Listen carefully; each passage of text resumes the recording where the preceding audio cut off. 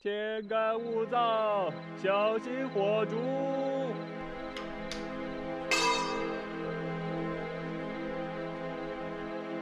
天干物燥，小心火烛。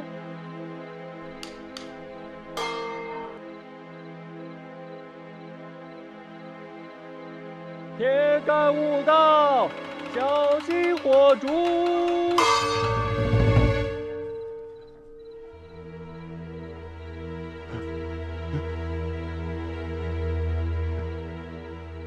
天干物燥，小心火烛。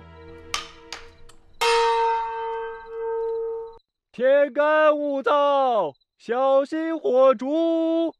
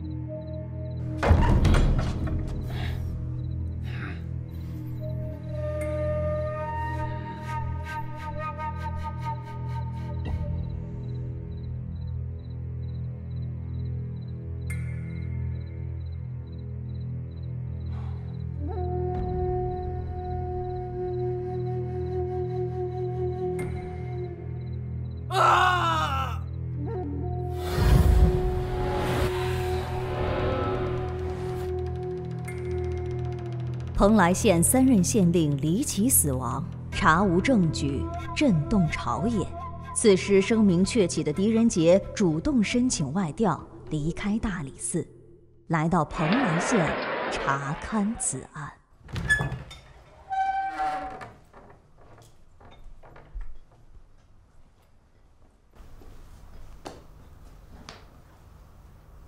大人，这里比神都差远了。红姑娘，你知道为什么会来这蓬莱县吗？属下不知。前几任县令皆死于非命，且死法相同。根据案宗来讲，都是被人掏去心脏杀死的。这么残忍？红姑娘，赶了一天的路，天色不早了，就早点回去休息吧。是，大人。大爷慢走啊！金爷来了，大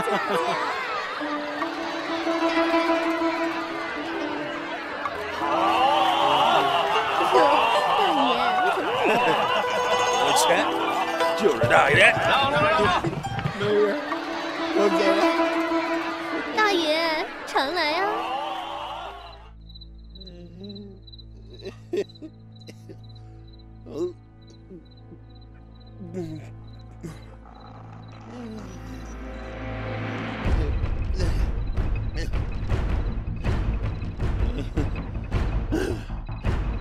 有人给钱花真好。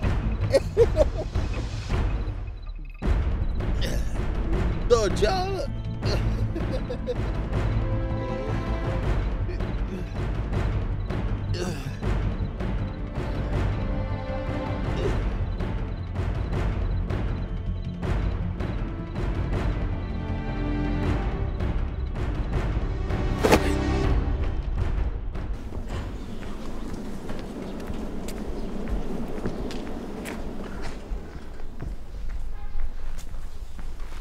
谢伟大人。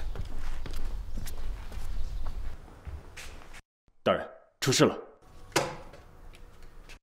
什么事？城东吴老汉被杀，被掏去心脏，和前几任县令的死法一样。集合几个衙役，去现场看看。是。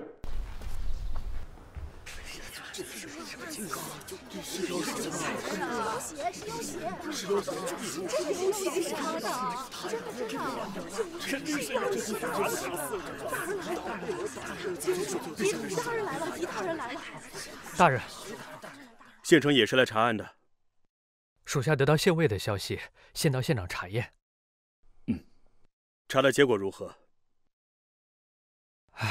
同样被掏去心脏，经仵作验尸，死者死亡的时间大概在昨晚2更。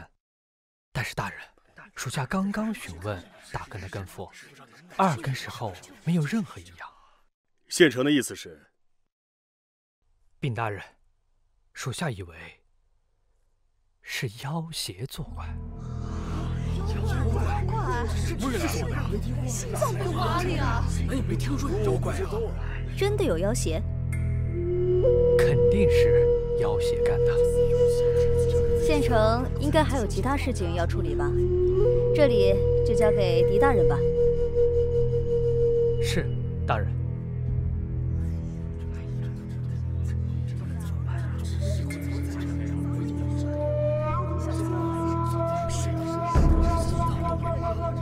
县里以往的政事都属县城管。是。这件事是你直接告诉他的吗？属下只是恰巧碰到。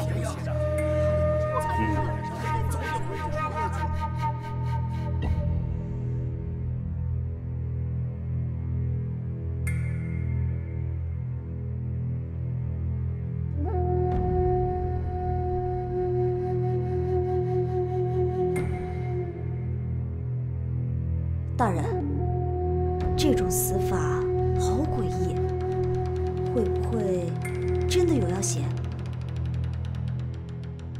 应该是某种秘法。我记得在异国密图里有记载，等我再回去看看，就能确定。大人，那接下来怎么办？按目前的情况来看，门栓没有被破坏，也不是走的窗户，而是在跟吴老汉喝酒的时候，在吴老汉的背后突然袭击。熟人作案，先查查近日来有哪些人跟吴老汉走得比较亲近，有哪些人经常跟吴老汉一起喝酒。我相信很快就能得出结论。怎么，有问题？哦，没有，只是那个吴老汉是给县衙送菜的，在他的熟人中，也有很多都是县衙的衙役。那正好，县东县的衙役查起，把吴老汉的尸体抬回衙门，放在停尸房。好，来人，把尸体抬回停尸房。是。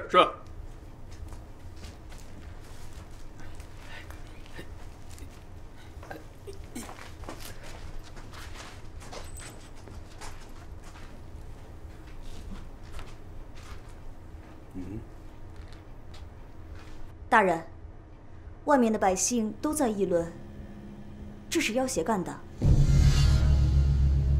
告诉他们，不是妖邪，是人干的。就说已经确定凶手。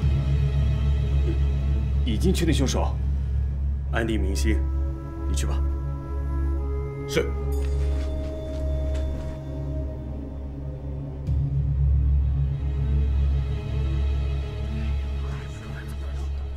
大家都散了吧，没有什么妖魔鬼怪。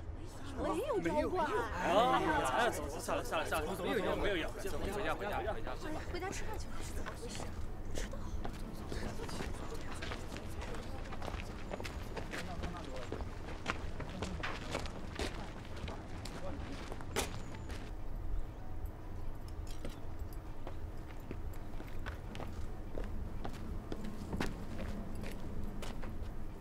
乔代和马蓉还混在市井吗？还在。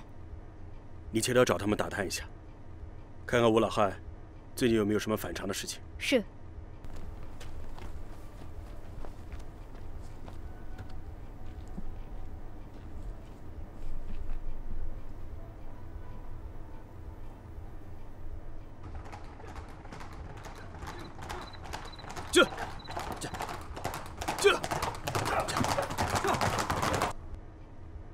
怎么会没有异国密图？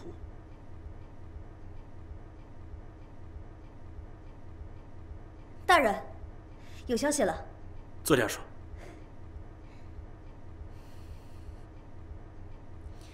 刚从乔太那里得到一些新消息，吴老汉死之前2天，突然就变得趾高气扬，出入酒楼出手阔绰，好像钱多的花不完。最近跟吴老汉走得近的人，大人肯定不知道是谁。是县城。大人，你怎么知道？这是傍晚的时候，武县委带来的调查结果。从调查结果得出了结论，就是吴老汉抓住了县城的把柄，贪婪的索要钱财，结果被县城灭口。那县城就是杀害县令的凶手？那未必。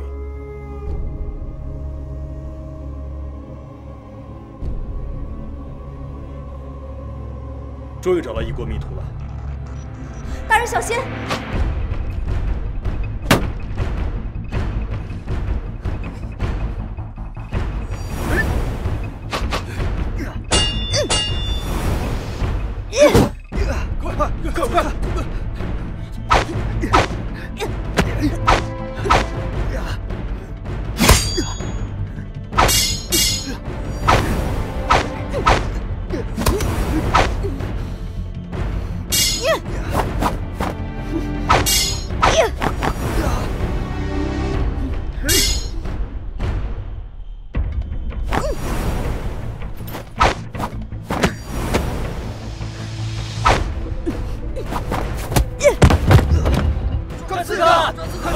快！不要追了。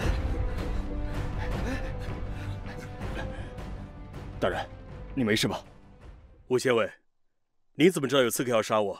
是县城让我来保护您的。红姑娘，赶紧把县城抓来，他肯定知道刺客的事情。是。吴县尉，你给我进去。其他人在外面候命。是。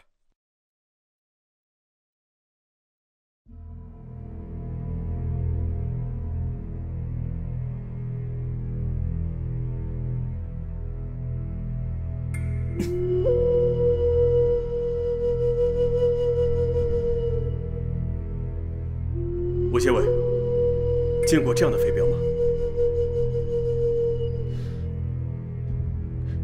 看着飞镖的模样，好像不是中原的。是东瀛还是西域？不好说。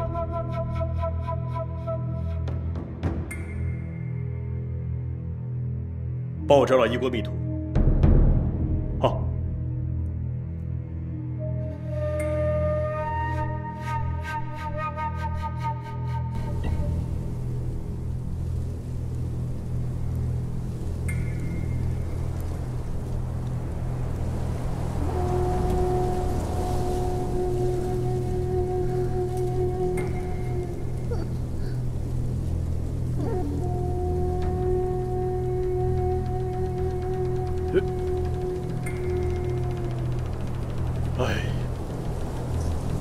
小姑奶奶，你能不能快点走啊？这天都黑了，你要是再不快点儿，咱爷俩今天晚上就得在这破树林子里面过夜了。小老头，你还敢说我呀？要不是你喝多了，咱们早就到县城里了。你还埋怨我走得慢，我不走了，哼！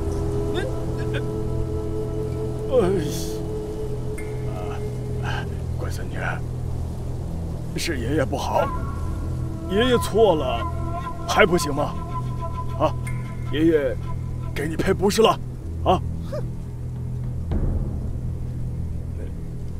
那爷爷向你保证，以后赶路坚决不喝酒，喝酒坚决不赶路，行了吧？啊？你保证？我保证。小老头，你上次就是这么说，你上次也是这么说，你上次你还是这么说，你上次，也是这么说的。爷爷这脑子不是记性不好吗？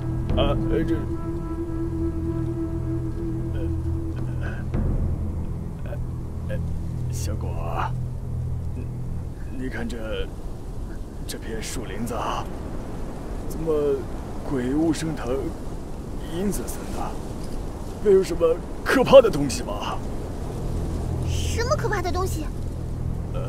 像那种最吓人的妖怪，就是会吃人的，专门吃那种长相可爱的小女孩，像你这样的，长得眼睛圆圆的，小脸红红的，特别喜欢吃。不过你武功高强，你不害怕是不是？我飘小骨，武功高强，怎么会怕呢？那个，小老头，天都那么晚了，我们还是快走吧。不待会儿了。小老头，走。小样，我还治不了你了。走。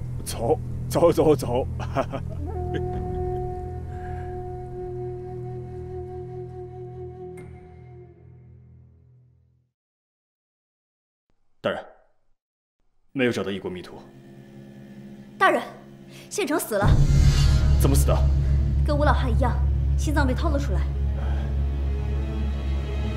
结合衙役，去县城家。是。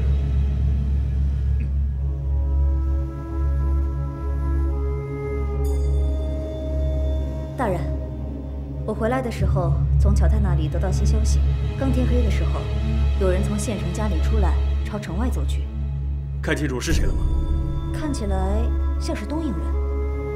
东瀛人，联系乔太，暗地里打探一下，跟县城走得近的东瀛人。是。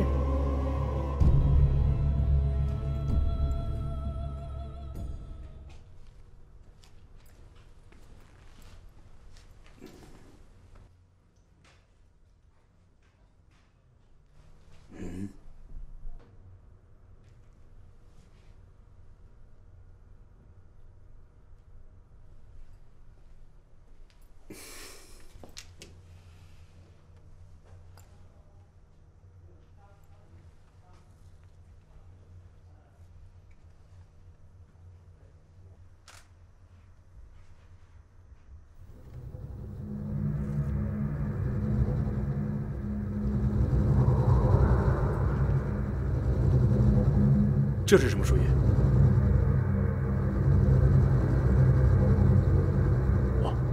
这是迷雾森林的嗜血龙力。集合衙役，去迷雾森林。是。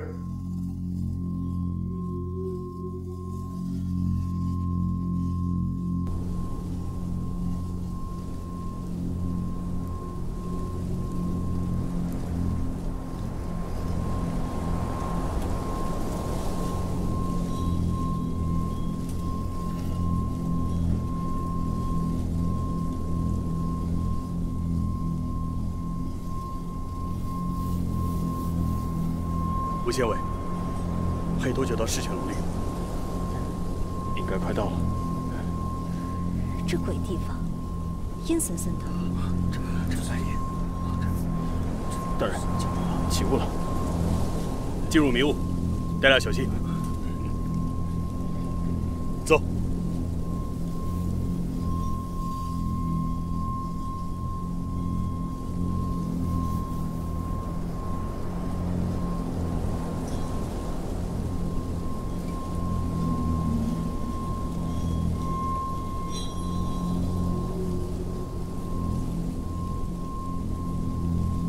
大人，我们好像来过这里。不害怕，好像是，应该是来过。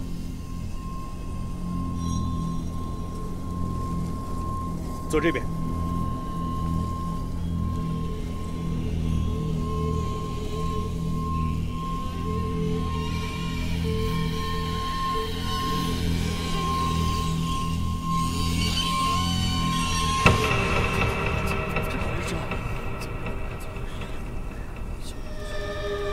怎么又到了这个地方？吴先伟，你可知道怎么走出这迷雾森林？我也没来过，但是听老人家讲，如果被迷雾森林迷住，可以往回走。往回走？往回走不就回去了吗？这个我也不知道。走，往回走。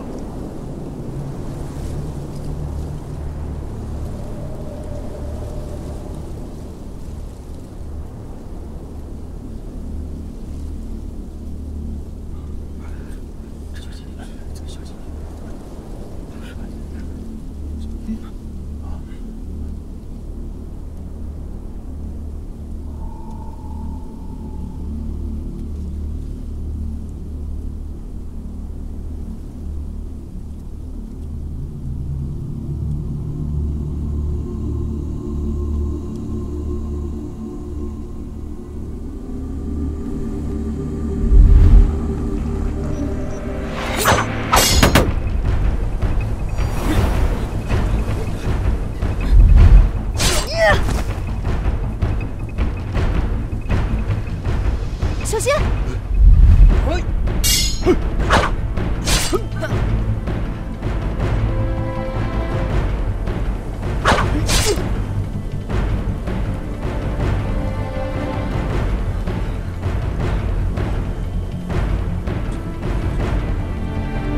大家小心！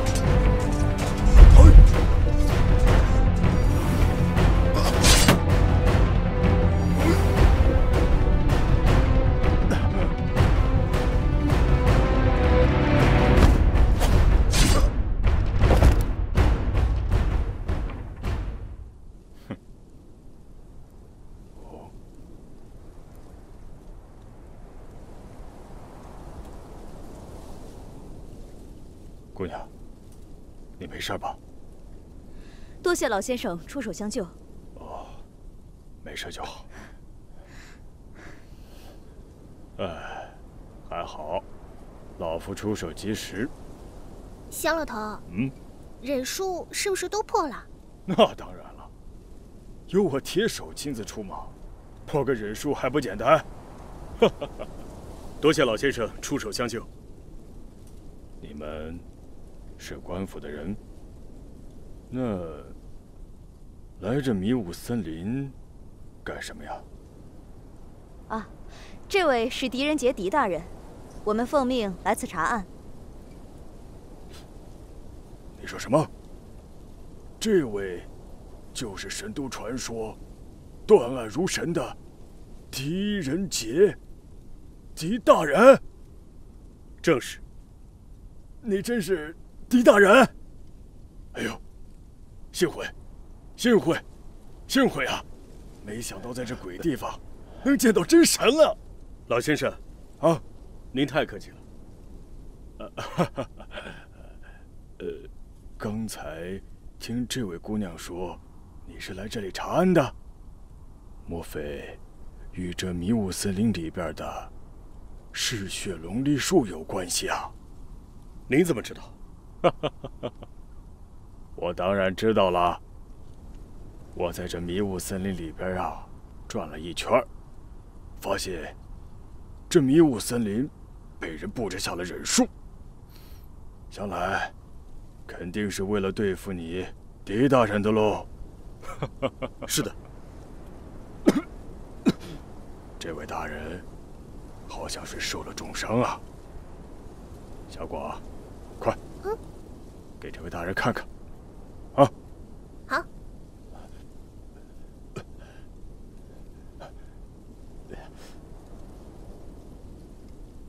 老先生，您刚来这，应该还没有地方住吧？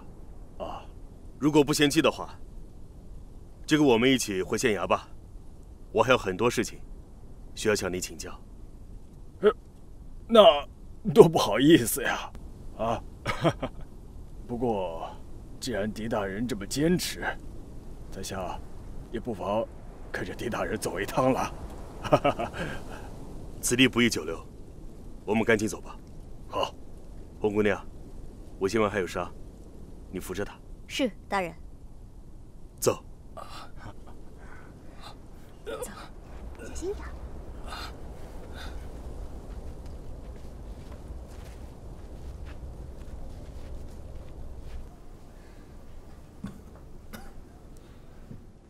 小姑娘，你先帮5仙卫治伤，我去大人那里看看还有什么吩咐。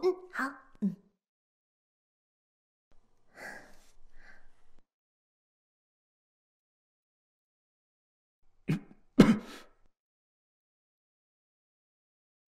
小姑娘，听说老先生功夫这么厉害，你跟着他，是否也懂东瀛忍术？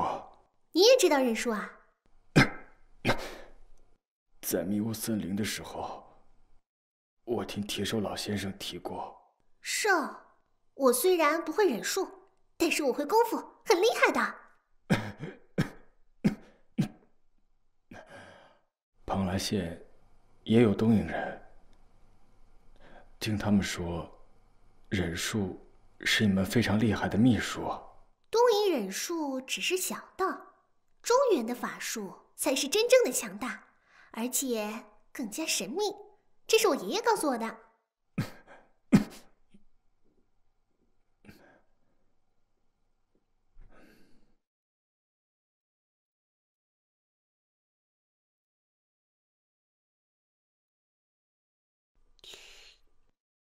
血手，没错，就是血手干的。那是东瀛忍术里最阴险、最狠毒的秘术。您看看这只表，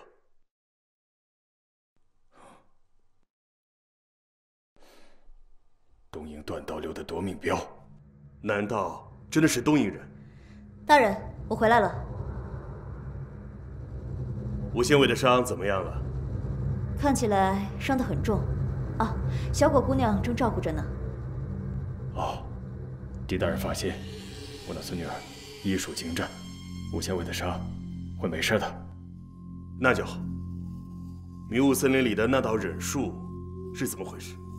那道忍术叫鬼影阵，一般人遇上很难破阵，必死无疑。也就是说，凶手是故意的，先控制县城，再告诉县尉我遇刺的事情，让县尉来救我，杀死县城后，然后快速的赶来，假装刺杀我，实则盗走异国密图，让我们不知道那些人真正的死亡原因。再通过查县城的案子，留下线索，指引我们到迷雾森林，然后再用提前布置好的忍术杀掉我们。好阴险的东瀛人啊！可是东瀛人那么做的目的是什么？总得有理由吧？况且是刺杀朝廷命官，那么引人注意的事。那我们直接把东瀛人抓起来，严刑拷打，就不信他不招。再说，就他刺杀朝廷命官的事，他就得进死牢，更别说还杀了吴老汉和县城。不要莽撞。东瀛人跟吴老汉素不相识，怎么可能会杀他？那大人的意思是？肯定另有蹊跷。那东瀛人会不会再刺杀大人？那样大人会很危险的。希望老先生能保护大人周全。哦，红姑娘放心，老夫这里有一件宝贝，能破解忍术，就送给狄大人防身之用。什么宝贝？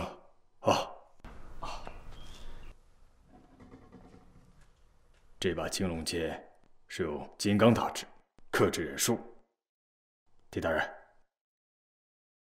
多谢铁手老先生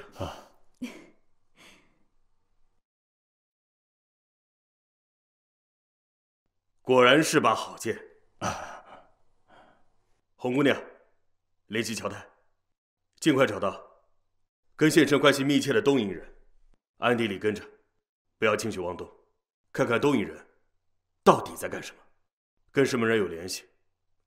跟踪的时候带上这把宝剑防身。大人，这把青龙剑还是留在您身边吧。你带着吧，有备无患。况且有铁手老先生在府里我不会有事的。谢大人。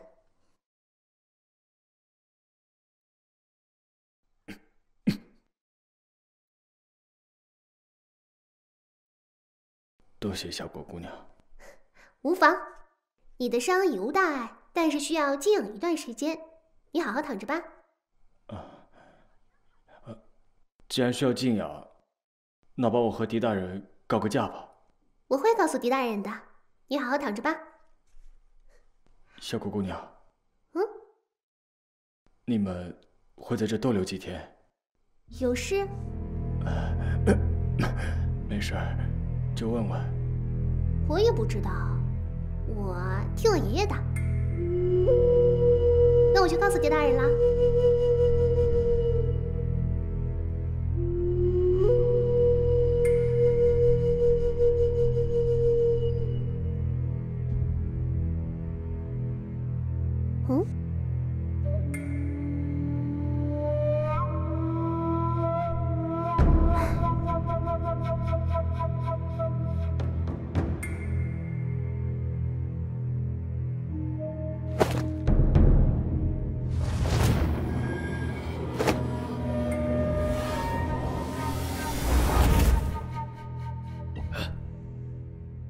老先生，您就在县衙安心住下吧，有什么事情尽管找我。那好，就先谢过狄大人了。正好我们也没地方去。爷爷，小果姑娘，五县尉的伤怎么样了？他受的是内伤，没有性命之忧，只是需要静养。他还让我和狄大人告个假，枕他在家里休息2天。辛苦小果姑娘了。红姑娘，你就暂替五县尉的职务。是。老先生，住处已经给你们安排好了。天色已晚，你就跟小果姑娘先回去休息吧。好。爷爷，我还想跟狄大人说说话，听狄大人讲讲断案的故事呢。胡闹！就别打扰人家狄大人办公室了回去吧。小果姑娘，等有时间了，我再跟你讲断案的故事。那狄大人要说话算数。好了，快走吧。快走吧。县城的尸体在什么地方？在停尸房里。我们再去停尸房看看。好。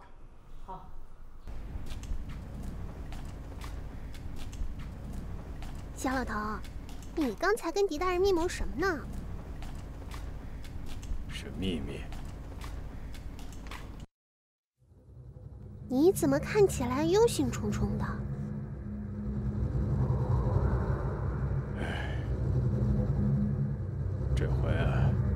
大人可算是遇上棘手的事儿了。啊？小果，你不懂忍术，就跟在我身边，可千万别乱跑啊！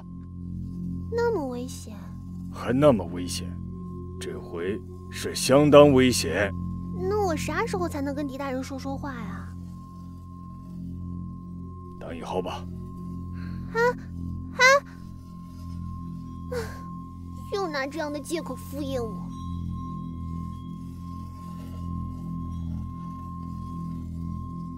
大人，就在前面了。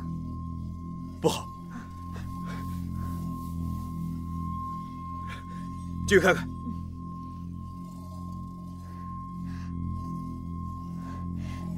大人，县城的尸体不见了。从衙役的死相来看，是受到了突然袭击，一招致命。这深更半夜的能有谁？难道尸体又活了？又是件诡异的事情。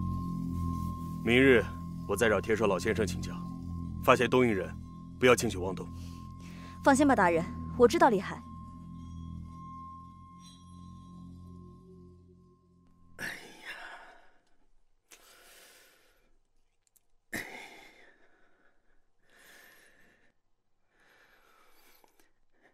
这县城大人被杀了，他们会不会对我也下手啊？这孙县令也死了，咱们的生意还得继续吧？哎，小心，隔墙有耳。白员外，这个事儿包在我身上。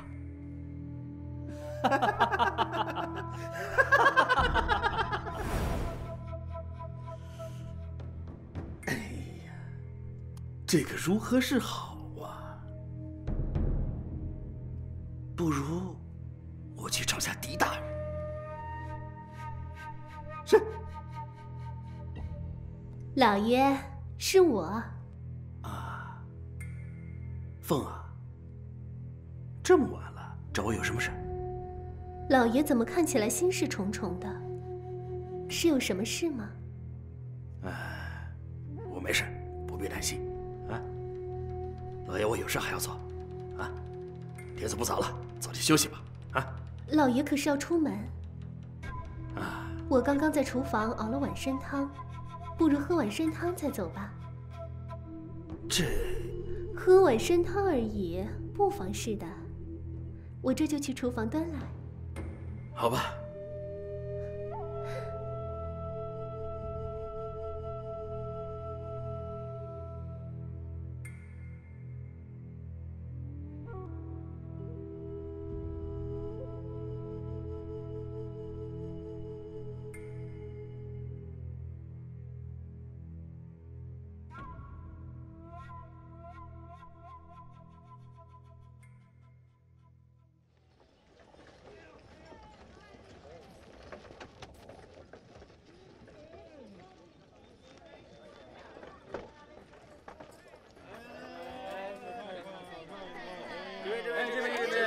小老头，你不是说这外面危险吗？你怎么还往外面跑啊？这外面是危险，但是在我身边是安全的。哎，你难道就不想在县里面逛逛？想啊！既然想，那还不快点走？啊！哎，我想知道早上狄大人问了你什么？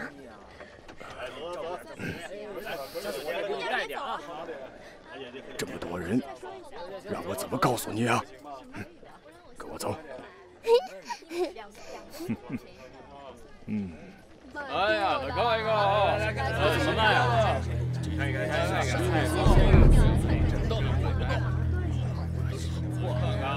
上得好啊！是啥？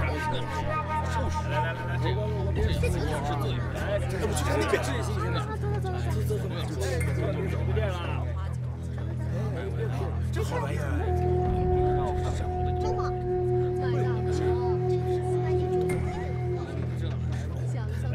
来我这儿。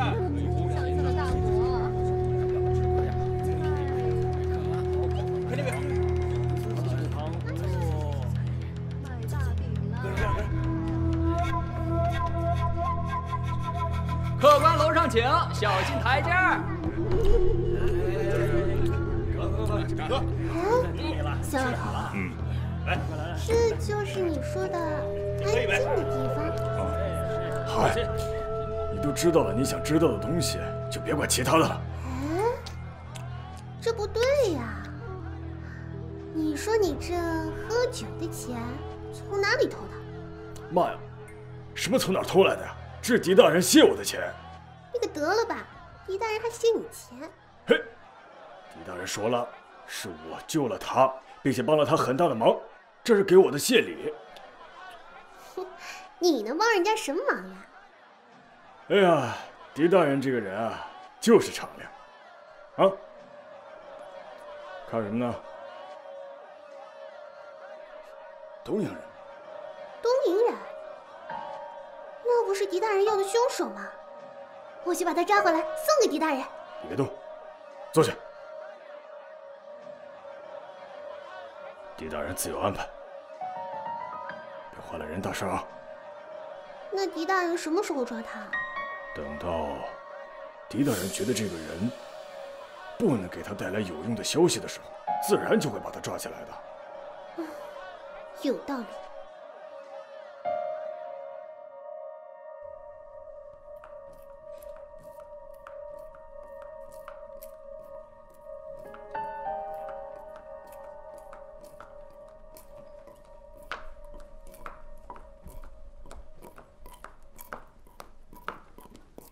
那东瀛人这几天可真能走，从早晨到现在是逛完东城逛北城，逛完北城逛南城，这看起来还一点都不累，你说怪不怪？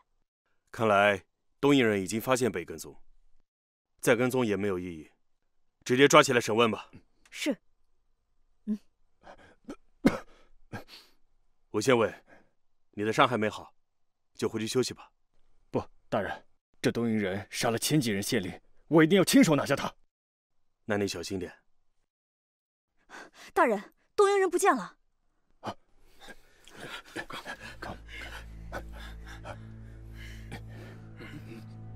爷！不好，白员外家。走。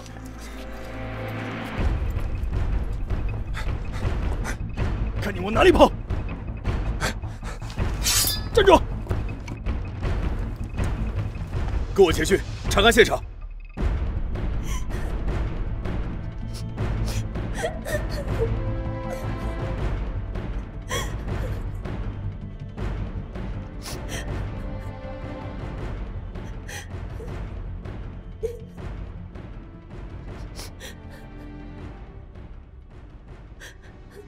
你是白员外的什么人？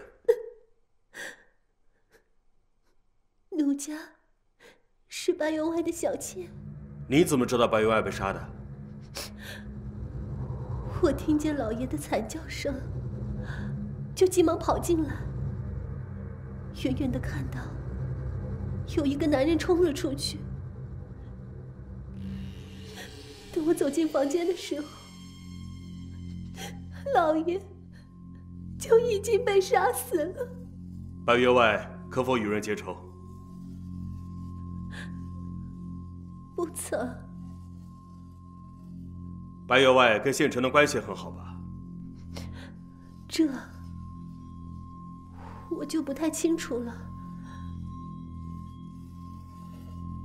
白员外最近有什么异常的反应吗？老爷最近总是焦躁不安，说是被妖怪缠身了。妖怪？你可曾见过？不曾。好了，凤儿姑娘，你先回房间休息吧。衙役需要侦查现场，白员外的尸身我们会带回衙门。等调查出结果，衙门定会还你一个公道。把白家的管家和下人叫来，我要问话。是。大人，我怕凶手还会再回来，能否跟您一同回县衙？也好。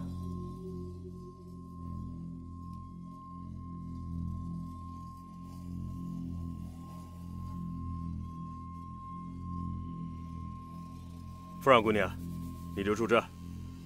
跟我的房间挨着，要是有事，你喊一声，我就能听见。好的，大人。不早了，早点休息吧。多谢大人。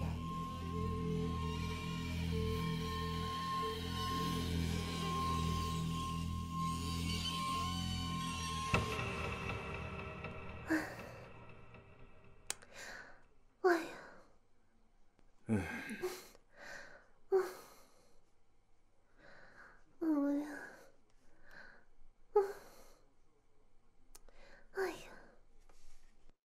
哎呦，你要走到什么时候啊？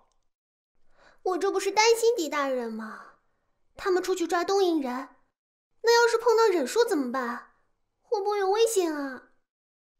你放心吧，狄大人手里面有我的青龙剑呢。我还是担心。你要是还担心呢，那你就直接去看好了。哎，小老头，啊，有道理。你干什么去？你还真去啊？哎呦，你瞧瞧我这张嘴啊！哎呀，呸！哎呀！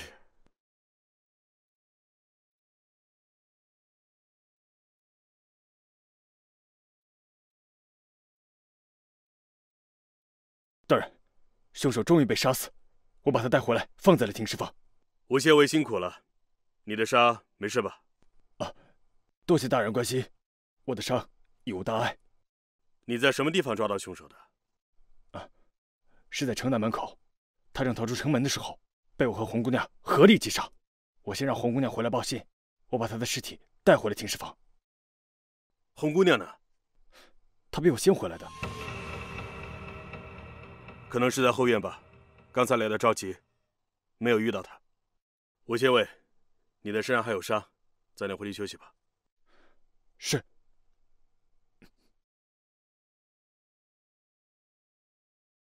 见到红姑娘了吗？没有。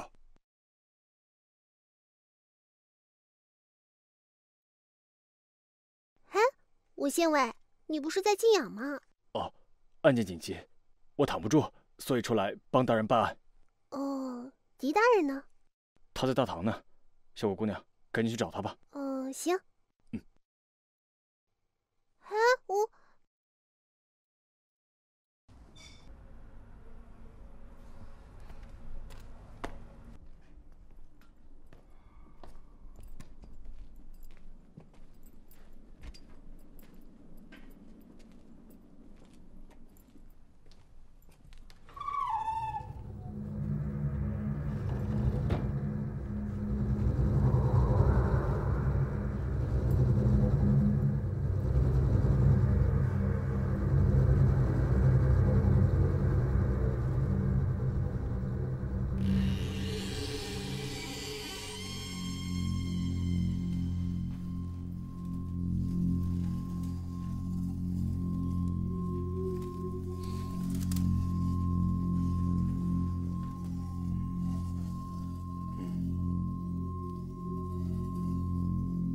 不像是学术。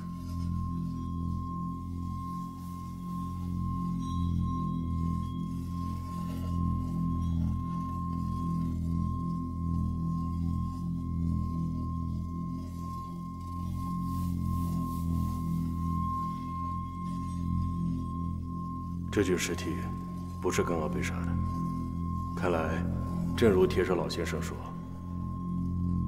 有东瀛人的异物操控。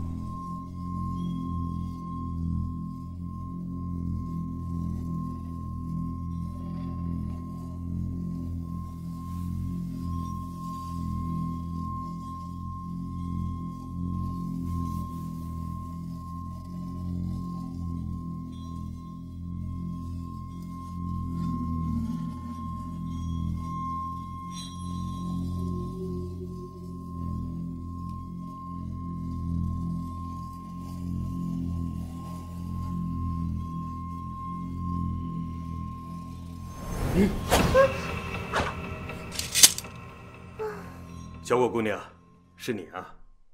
狄大人，就和你开个玩笑而已。刚才差点被你吓死，你怎么跑停尸房来了？我不是闲着无聊嘛，就想找狄大人说说话。衙役告诉我你来停尸房了，我就跟过来了。哎，你手里拿的什么啊？树叶。我来的时候碰见五姓尉了，看他头上也沾了一片，还和这片树叶挺像。哎，你说这五姓尉还挺厉害的，伤那么重，还跟没事人似的。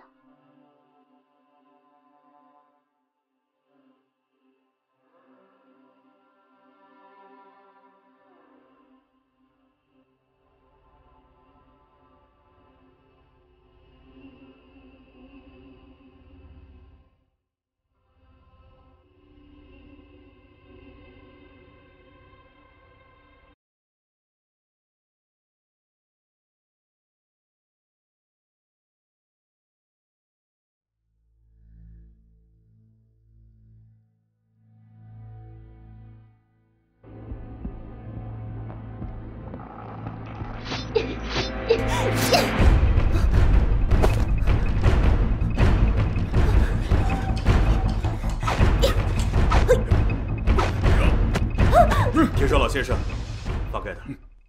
他就出来。果然是要杀我，你到底是谁？你怎么知道我要杀你？之前你在白员外家的回话就漏洞百出。你说你听到白员外的惨叫声，就苍忙地跑出来。当时我们就在外面，我们只听到你的喊声，根本就没有听到白员外的声音。我查看过你们房间的距离，如果白员外真的有惨叫声，我们也是能听见的。仅凭这一点？当然不是。你说你看到一个男子仓皇地跑出去，当时天那么黑，你怎么可能看清楚是男是女？除非你知道凶手是谁。况且你主动要求住进县衙里，那岂不是很可疑？最重要的一点，白员外的尸身已经死去多时，这一切都是你们安排好的吧？既然知道我要杀你，还敢让我住进县衙里，真是好大的胆子！说，到底谁派你来的？你以为我会告诉你吗？老实点！你现在的身份已经暴露，如果你不告诉我，凶手肯定会杀你灭口。如果你告诉我，我们抓到凶手，还能保全你的性命，你自己好好考虑考虑。我没有看清那人的长相。杀死你之后，他让我到城外迷雾森林中找他。迷雾森林？那如果没有杀死我呢？什么意思？大人小心！大人慢着！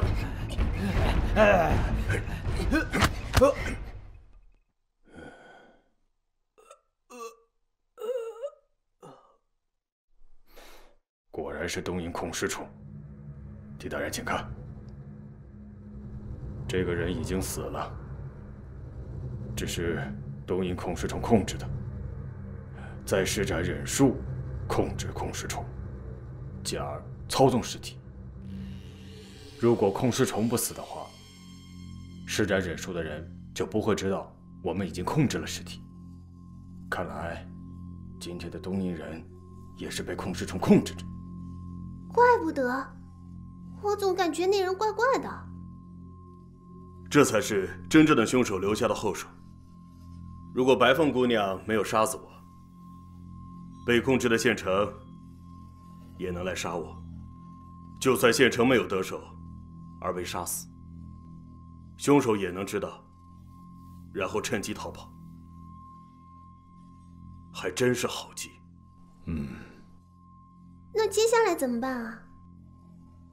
接下来有好戏看了。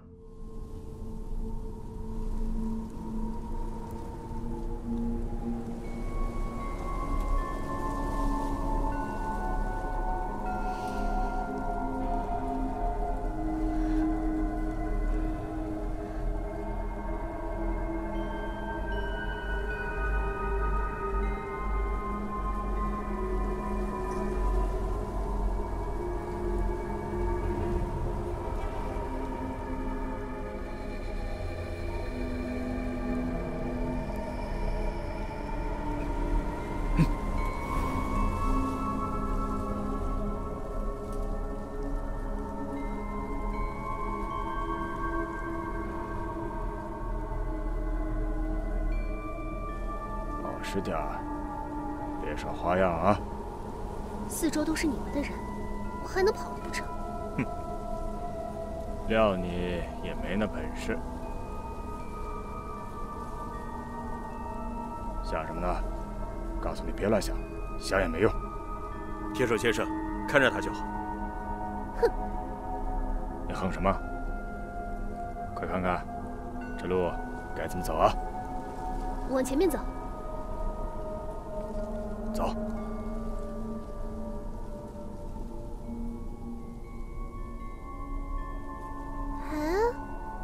我们是不是来过这里？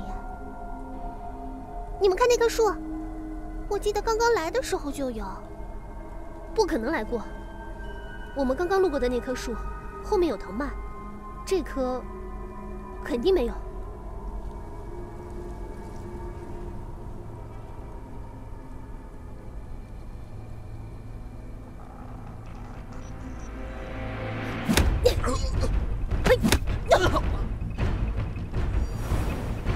不要追了！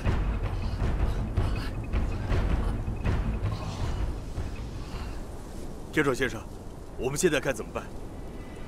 大人，既然这样，咱们就去嗜血龙梨树，先会会他。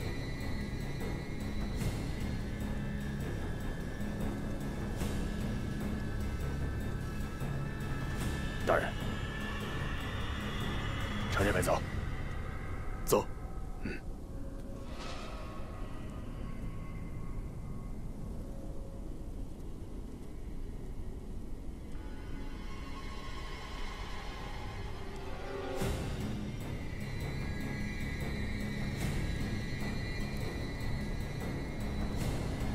原来你才是真正的凶手。大名鼎鼎、断案如神的狄仁杰，是不是已经知道我是谁？是的，而且已经知道了你整个刺杀计划。那我倒是要听听。毫无疑问，所有的死者都是被你杀死的。你先是杀死吴老汉，把疑点引向县城，之后把县城也杀死。有控尸虫控制着被你杀掉的东瀛人，假装刺杀我，实则盗走异国密图，好打乱我的头绪，再通过查县城被杀的案子，留下线索，指引我们到迷雾森林，最后通过迷雾森林的妖魔传说杀掉我。可惜，你万万没想到的是，铁手老先生会突然出现，并且打破了你的阵法，破坏了你的计划。你的第一条计划没有实施成功，你便开始了第二条计划。你用控尸虫控制了县城的尸体，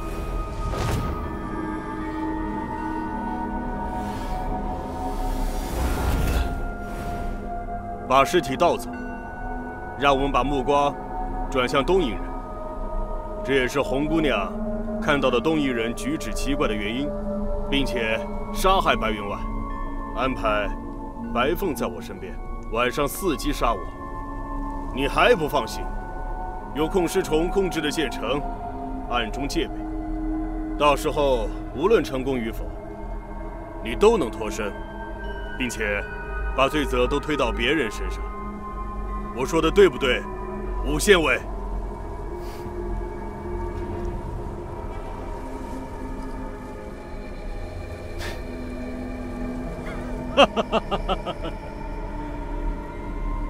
那我倒是想听听，我为什么要杀他们？没有什么秘密是密不透风的。吴老汉经常来衙门，无意间发现你的秘密，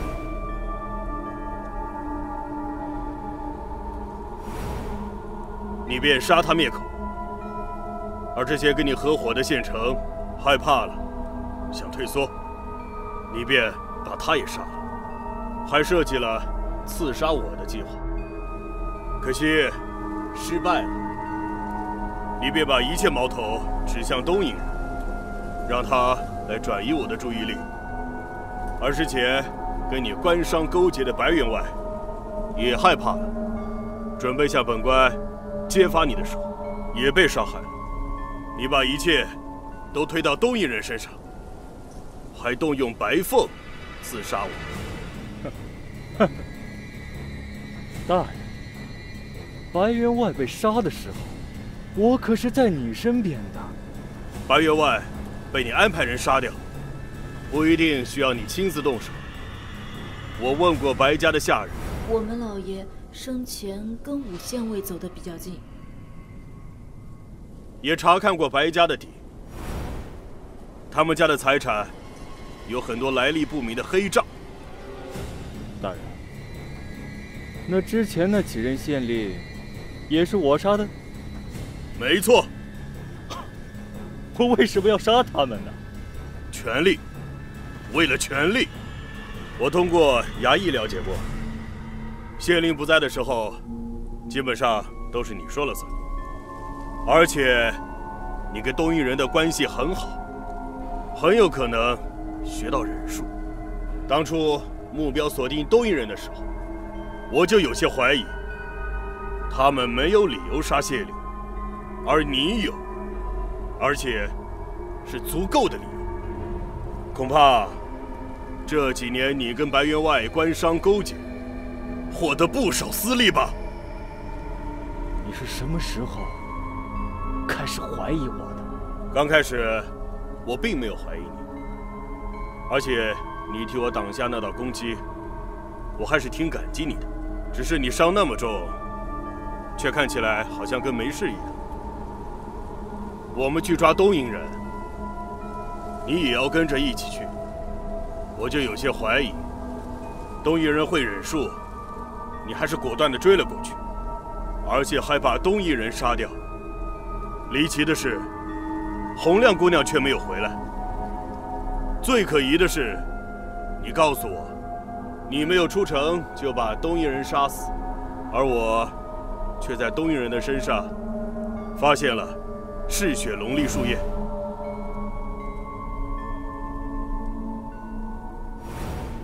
而且小果姑娘在你身上也发现了嗜血龙栗树叶，再加上你和小果姑娘之间的对话，再加上利益关系，只会是你。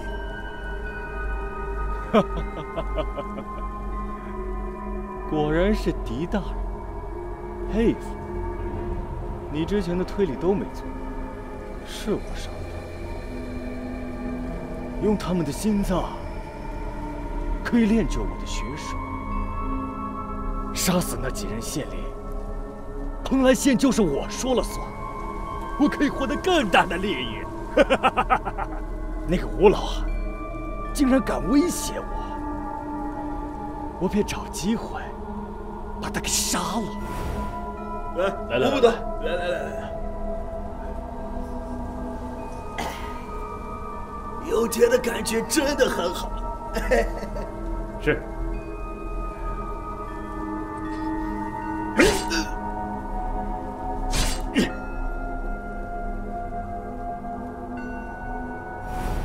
县城胆小，我怕他误事，也便杀之。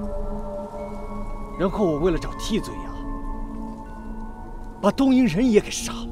至于那个白员外，他想要出卖我，他更该死。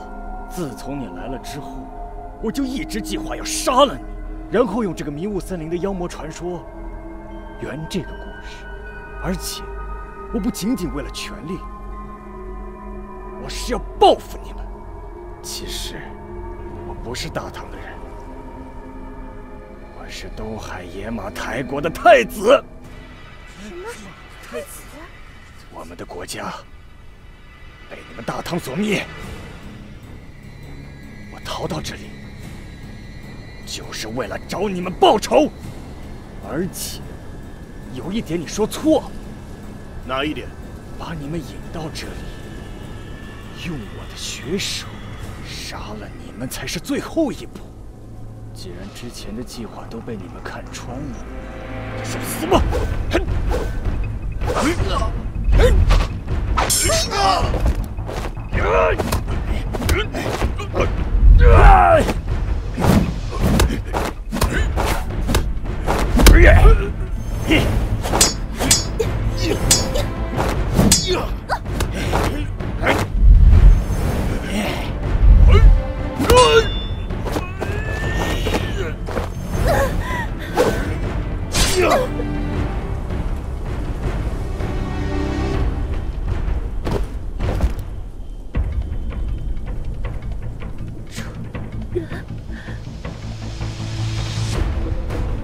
白凤！